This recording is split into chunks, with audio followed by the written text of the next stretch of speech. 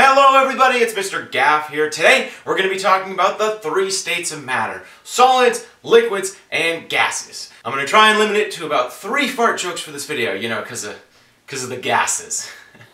That doesn't count as one. So in this video we're going to do 3 things, alright? We're going to first look at some properties for each of these states of matter. Then we're going to look at a model to look at the particles inside the states of matter, how they're formed and how they move. And then, lastly, we are going to look at how these states of matter go from one form to the other. So first let's talk about solids. First of all, solids have a fixed shape and a fixed volume. They are going to stay the same shape and take up the same amount of space. You think about solids as kind of stubborn. They are what they are. Don't touch me, I'm a solid. I'm not going because I'm a solid and I have a fixed shape and volume. So if we were to look at the particles inside of a solid, they would look a little bit like this. Oh wow, look at that. Magic. Yeah.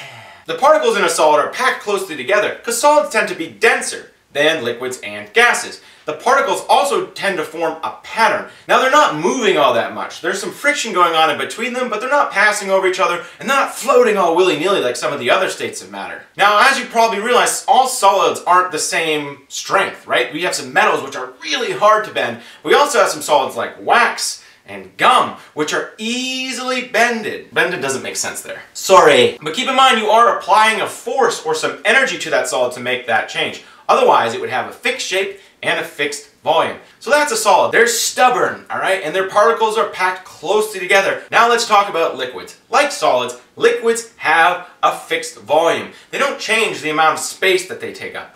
But, unlike solids, liquids don't have a fixed shape.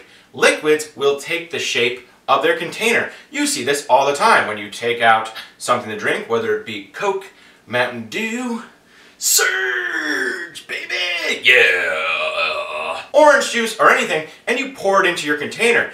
Let's look at this example with water. As you can see, when the water is poured into the cup, it takes the shape of the cup. Whoa. This is because the particles in a liquid are more spread out than they are in a solid, and look more like this. Particles pass between one another, but there's not enough energy so the particles are going all crazy, so they still have a fixed volume. So both solids and liquids have a fixed volume, but solids have a fixed shape, whereas liquids take the shape of their container. You could put me into a container and I wouldn't automatically suddenly go blah and fill the shape of the container. I am who I am, because I'm a solid, baby! Now solids can turn into liquids and liquids can turn into solids. There's some processes that you know. How does a solid turn into a liquid? Well, it melts. I'm melting, yeah! How does a liquid turn into a solid? Well, it freezes. It's freezing in here, man! In both those instances, melting and freezing, there is a different amount of energy applied. Heat energy or thermal energy. For a solid to melt into a liquid, it has to get hotter, which gives the particles more energy, so they move around. They'll freak out like, yeah, heat, let's go to the party, son! We're gonna be liquid soon, yeah, baby! Or when something is frozen from a liquid to a solid, the particles have less energy. Energy is taken away. So they were like, yeah, I'm good, here comes the cold. I'm good. This is not as cute as before, because I'm a solid now. Technically, it actually is cooler. I'm really sorry about that one, but it had to be done. Okay, so let's move on to our last phase of matter, or gases. I'm kidding. This is a family program.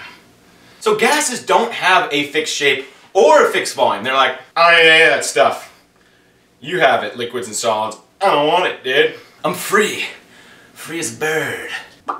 So gases do not have a fixed shape or a fixed volume. Because of that, gases are easily compressed, which means they can be forced into tight spaces. They also expand to fit the container that they're in. So while a liquid will take the shape of its container, a gas will go inside of a container and spread out to fill that container. Particles in a gas, if you were to put it in a container, would look something like this. Particles move extremely freely, and they move very fast. They can also be really spread out. A liquid turns into a gas through a process called evaporation. We heat the liquid till it gets so much energy that it escapes into the air. Wait, what happened? Where am I? Oh man, must have been that evil wizard. Turned me into a gas again. And since most gases are invisible, you guys can't see me. But don't worry, gases can turn back into liquids through a process called condensation. Let's go get my groove back. Messing up my groove. Now there's actually a fourth state of matter called plasma. But the thing about plasma is it doesn't occur naturally on Earth. It's in stars and space and stuff like that. So while it's really, really cool, Plasma. Woohoo. I'm not going to talk about it here, but if you're interested in it, go ahead and Google it. So those are the 3 states of matter. I actually didn't make a single fart joke. I'm incredibly proud of myself. This is all because I have a great attitude. Snuck one in at the end. So that's it, everybody. That's all I have for today. I will catch you guys next time.